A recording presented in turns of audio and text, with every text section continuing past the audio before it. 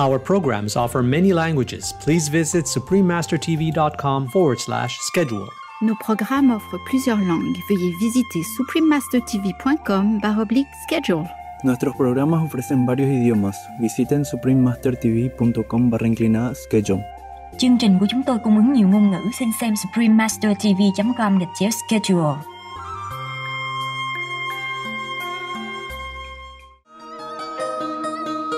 Trăng nhập vào giấy cung nguyệt lạnh, trăng thương trăng nhớ hỡi trăng ngần, đàn buồn đàn lặng ôi đàn chậm, mỗi giọt sương tàn như lệ ngân.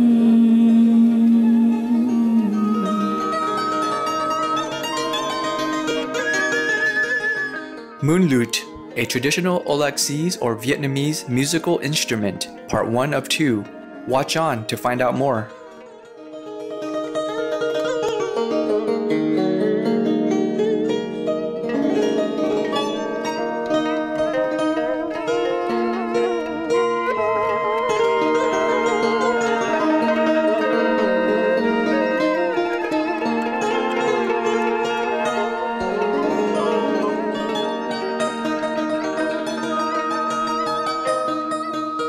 Trăng nhập vào giấy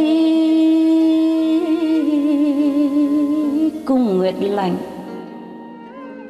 trăng thương trăng nhớ hỡi trăng ngần, đàn buồn đàn lặng ôi đàn chậm, mỗi giọt sương tàn như lệ ngân.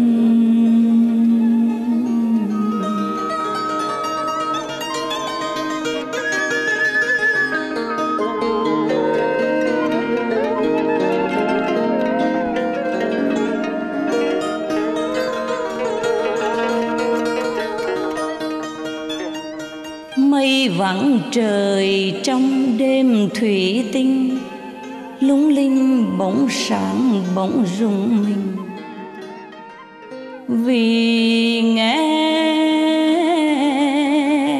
nương tử trong câu hát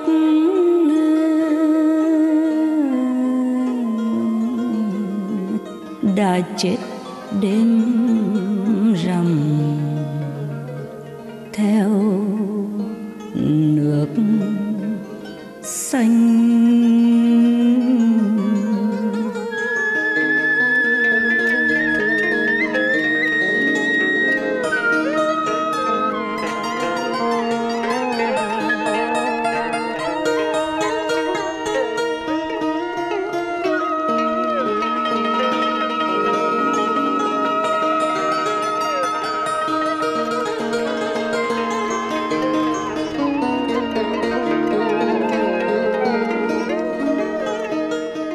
Thu lạnh càng thêm nguyệt tỏ ngời, đàn ghế như nước lạnh trời ơi.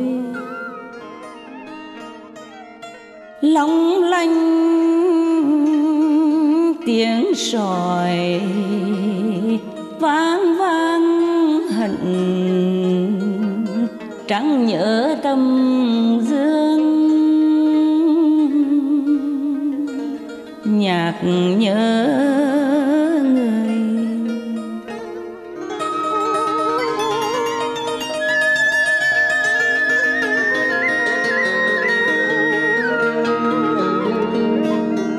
Bốn bề ánh bạc biển pha lê, chiều đảo hồn tôi lạc bốn bề. sương bạc làm thinh, khuya nín thở nghe sâu âm nhạc đến sao khuya.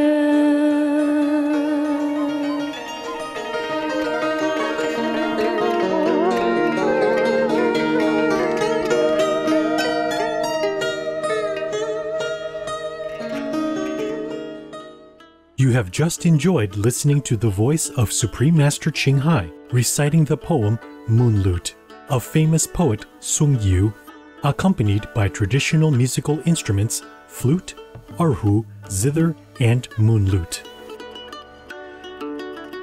Dear exquisite viewers, my name is Elias. The friendly citizens of the beautiful country of Palau wish the inner music brings peace and happiness to you and your loved ones.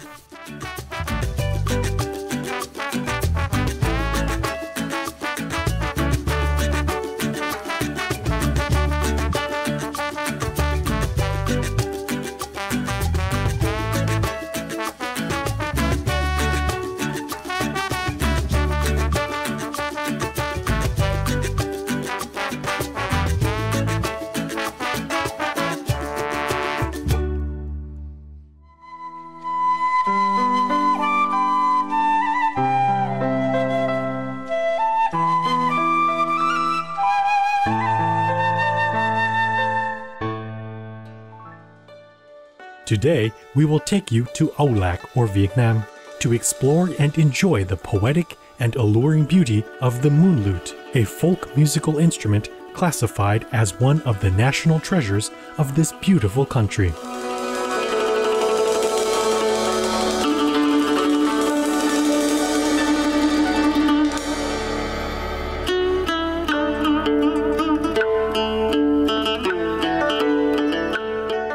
The moon lute has other names such as Kim lute, double-stringed lute, or gentleman lute. From its moon-shaped body, it was named the moon lute.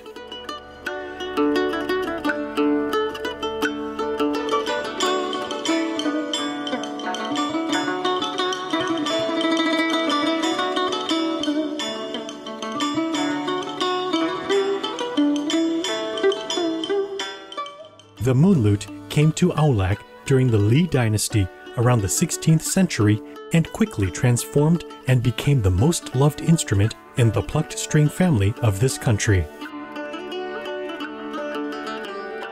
We now invite you to watch part 1 of the 2-part program Moon Lute, a traditional Âu Lạc or Vietnamese musical instrument.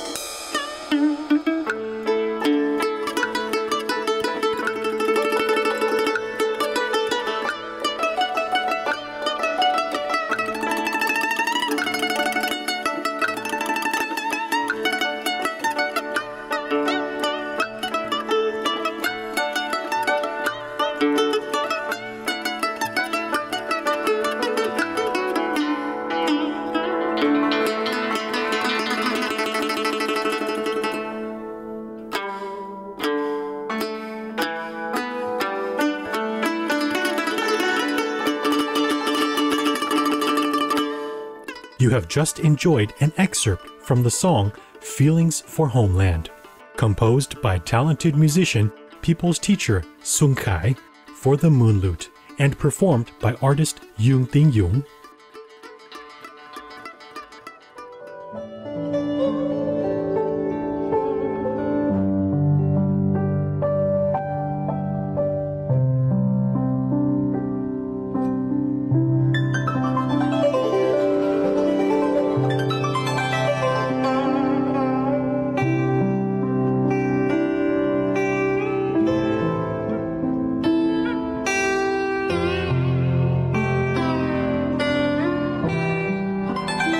We'll take a few moments to contemplate the inner heavenly sound and enjoy God's infinite love.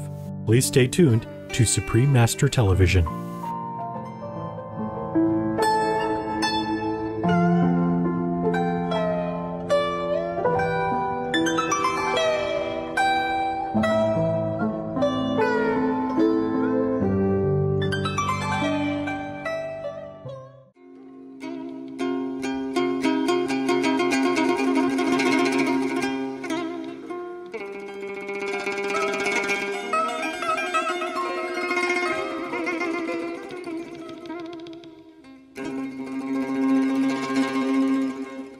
Welcome back to Moon Lute, a traditional Aulacese or Vietnamese musical instrument, part 1 of 2. Mr. Yung Ting Yung, professor of music at Hue Music Academy with more than 30 years experience in this field, and Mr. Trung Hong Vic, a seasoned music instrument artisan, generously shared their knowledge regarding the Moon Lute. Về xuất xứ của ca đàn Nguyệt ấy, giáo sư Đặng Xuân Khải là trường khoa âm nhạc truyền thống của trường âm nhạc Việt Nam trước đây. Thì đàn Nguyệt có từ thế kỷ thứ 16. Cái đàn Nguyệt của Trung Quốc về Việt Nam thì khi đó là 4 giây. Các nghệ nhân cung đình Huế bắt đầu người ta mới là cải tiến lại 2 giây để cho cái tiếng đánh của cái đàn Nguyệt đánh thẹp hơn. Trong trường Nguyệt ấy thì đức vua của mình quan tâm đến vấn đề văn hóa của đất nước, trong đó có vấn đề cái nghệ thuật. Đấy, thì để có một cái gì bản sắc riêng của Việt Nam cho nên ông nghĩ rằng là sẽ làm cái đàn này thành cái đàn Nguyệt. Đức vua nói là trước kia là cái này là hình vuông, nhưng bây giờ ông tạo thành một cái hình tròn. Và về sau là hình tròn. Có nghĩa là đã làm vua thì phải là lo việc nước cho tròn.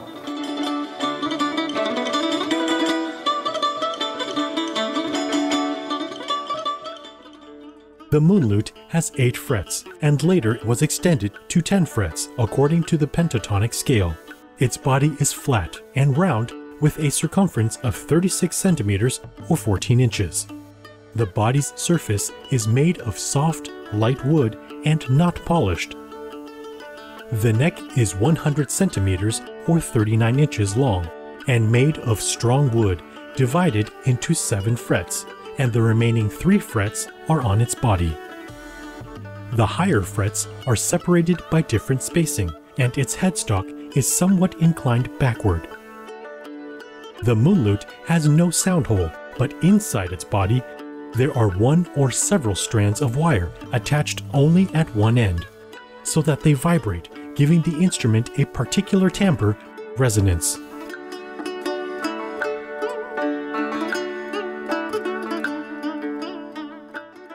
Cái đàn Nguyệt nó rất khác với là các loại nhạc cụ khác.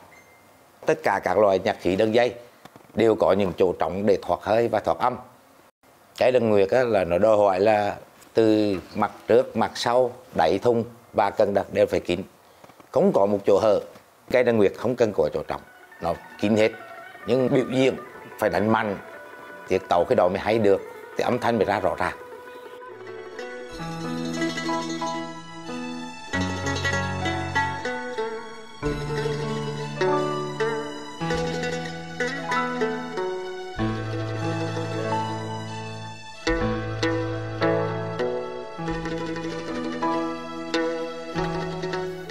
The long neck of the Moon Lute enables the frets to produce loud, soft, long, short sounds to transform high-pitched sounds, and to portray a wide range of emotions. The way of stretching the nylon strings combined with the plucking technique create diverse sound effects, strong and soft, yet powerful and consistent, without being too sharp or too melancholy like some of the other musical instruments. To close the program, we invite you to enjoy the song Forget Me Not, composed by Supreme Master Ching Hai, with the Moon Lute performance by artist Phang Thị Mai Chung and illustrated dance by our association members.